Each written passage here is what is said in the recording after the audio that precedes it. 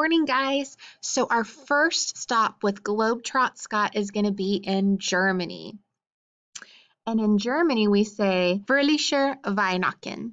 That means Merry Christmas in German. I'm staying with my friend Kurt and his family. We just finished decorating the Christmas tree, and now we are about to head into town to do some shopping. This is Christian Mart. We are heading here to shop for foods and goods to eat. In Germany, Christkind, a young girl dressed in white and gold, leaves gifts for children. And see, here's my friend's Kurt, and it says a German tradition is to decorate gingerbread houses. This is the one we decorated. So they make gingerbread men and gingerbread houses in Germany. All right, and we're going to look at some other facts about Germany, okay? Germany is famous for the Christmas markets during Advent. Advent is the 4 weeks leading up to Christmas. So they have these huge markets that they go and shop at. Advent wreaths are placed in the middle of a table with 4 candles inside. One candle is lit each Sunday, so every week you would light a different candle till you got there. Many children use Advent calendars to count down the days until Christmas. The Christmas tree originated in Germany, but it is not put up until Christmas Eve, so they wait till Christmas Eve to put it up. Children decorate gingerbread houses, which also originated in Germany. Children ask for presents by writing to Christkind, the Christ child. So those are just some other facts about Germany. And you can see they put the German flag over here, and then these are some stories that come from Germany. And right here, you can see Cobweb Christmas. That's the story we're going to read today. So Cobweb Christmas, their tradition of tinsel. Because remember, we said that Christmas trees originated from Germany. And so tinsel is what you hang up around Christmas trees. So this is a tale about how tinsel came to be. It's written by Shirley Climo, and it's illustrated by Jane Manning. Once upon a Christmas time, long ago in Germany, there was a little old woman. She was so little she had to stand on a stool to climb into bed, and she was so old she couldn't even count all the Christmases she'd seen. The children in the nearby village called her Tante, which means auntie in German. Tante lived at the edge of a pine forest in a tiny cottage, just large enough for her to keep a canary for singing, a cat for purring, and a dog to lay beside the fire. Squeezed up outside the cottage was a barn. In it, Tante kept a donkey for riding, a goat for milk and cheese, and she had a noisy rooster to wake her up in the morning, and a speckled hen to lay an egg for her breakfast. With so many animals about, her little cottage wasn't very tidy. But a bit of fur, a few feathers, or a spider web or two didn't bother Tante. Except once a year, when the days got short and the nights grew long, the old lady would nod her head and say, "Time to clean for Christmas." So let's think about that. It says when the days got short. So what you notice around Christmas, especially around where we're at too, the days get shorter, which means it starts getting light outside. It's not light as much. The same thing happens in Germany. So the nights seem really, really long. And that's how they could tell that Christmas was coming. Then Tante shook the quilt and scoured the kettle until it shone. She scrubbed the floors on her hands and knees and stood tiptoe on her stool to sweep the cobwebs from the rafters. "Shoo," said Tante.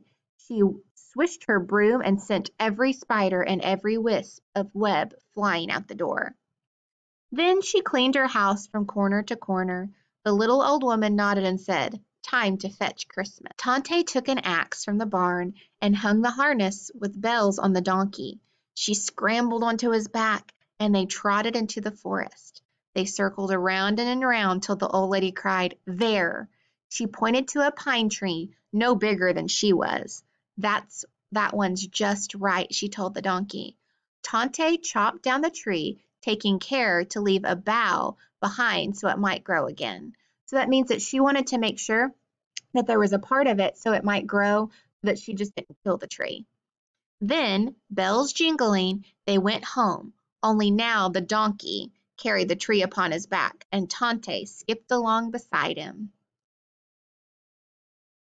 The tree fit perfectly in the tiny cottage. The old woman nodded and said, "Time to make Christmas." Tante made cookies for the tree. She baked gingerbread boys and girls. She rolled sugar cookies shaped like new moons and cinnamon cut cookie stars. She rubbed apples until they gleamed like glass to hang from the branches. Next, she put a red ribbon on a bone for the dog and tied a sprig of catnip for the cat. Tante scattered corn for the chickens and seeds for the canaries, and she helped heap oats into a basket for the donkey and the goat. So she used apples to help decorate her tree. Then the old woman nodded and said, "Time to share Christmas." Each year, Tante invited the village children to come and see her tree.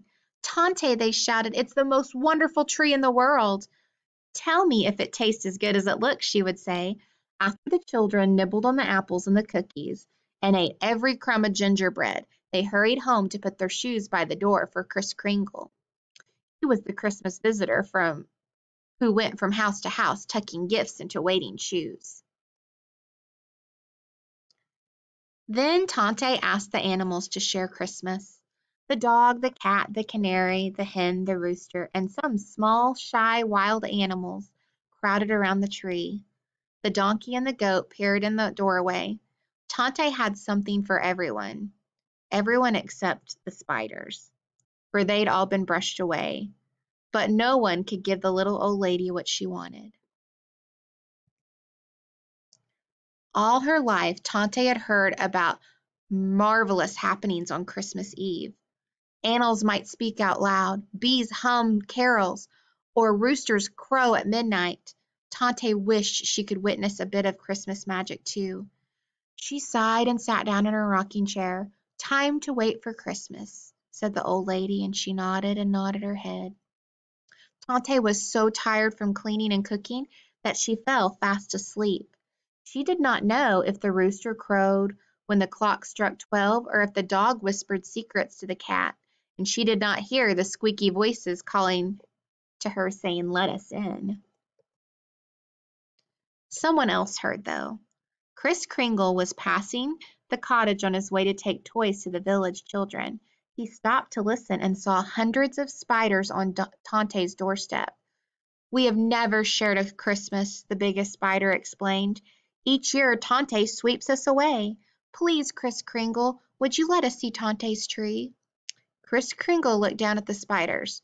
"There's no harm in that," he said. Before he went on to the village, he opened Tante's door a crack. Huge spiders, tiny spiders, smooth spiders, hairy spiders, spotted spiders, striped spiders, brown and black and yellow spiders, and the palest kind of almost see-through spiders came, creeping, crawling, sneaking softly, scurrying, burrowing, quickly and lightly, zigging, zagging, and weaving and wobbling, into the old woman's cottage. The curious spiders crept closer and closer to Tante's tree. 1, 2, 3 skittered up the trunk, and all the other spiders followed. Silently they ran from branch to branch, back and forth and up and down the tree. Wherever the spiders went, they left a trail behind them. Threads looped from limb to limb, and webs were woven everywhere. Now the busy little spiders had shared Christmas. They had seen and felt every twig of the tree, so they scuttled away. Then, when he had put a gift in all the children's shoes, Kris Kringle returned to latch Tante's door. He knew how hard the old lady had worked to make Christmas, and how dismayed or upset she'd be when she saw her tree. But he didn't blame the spiders for being curious. Instead, he decided to leave a special gift for Tante, too. Gently, Kris Kringle touched each web. Beneath his finger the slender strands gleamed like gold, and the dangling threads sparkled like silver. Now Tante's Christmas tree was truly the most wonderful in the world. So you can see he touched the spider webs and it turned into that gold and silver. The rooster woke Tante in the morning. The old lady blinked in amazement at her glittering tree. "Something magical has happened," she cried, and she climbed on her stool for a better look. At the top of the tree, she saw one small spider finishing its web. Ah, Tante nodded her head. So it is you and your kin I have to thank for my Christmas magic. The little old lady understood that such wonders only happen once. Each Christmas thereafter, she did not clean so carefully, and left a few webs in the rafters so the spiders might share Christmas too. And every year, after she'd hung the cookies and the apples on her tree, she would nod and say, "Time for Christmas magic." Then Tante would weave tinsel around the branches until her tree sparkled with strings of gold and silver, just as it did last Christmas on the last magical Cobweb Christmas. All right, so in Germany, we found out that's where they started making Christmas trees. And this is the story on how they believe that tinsel first happened, which we know tinsel is what hangs on the trees. And they believe that it happened as magic after a spider had made a web in a Christmas tree. What you're going to do now is you're going to connect to Seesaw and you're going to tell me about some of the Christmas traditions that you saw that happened in Germany. All right? You guys did an awesome job. Thank you.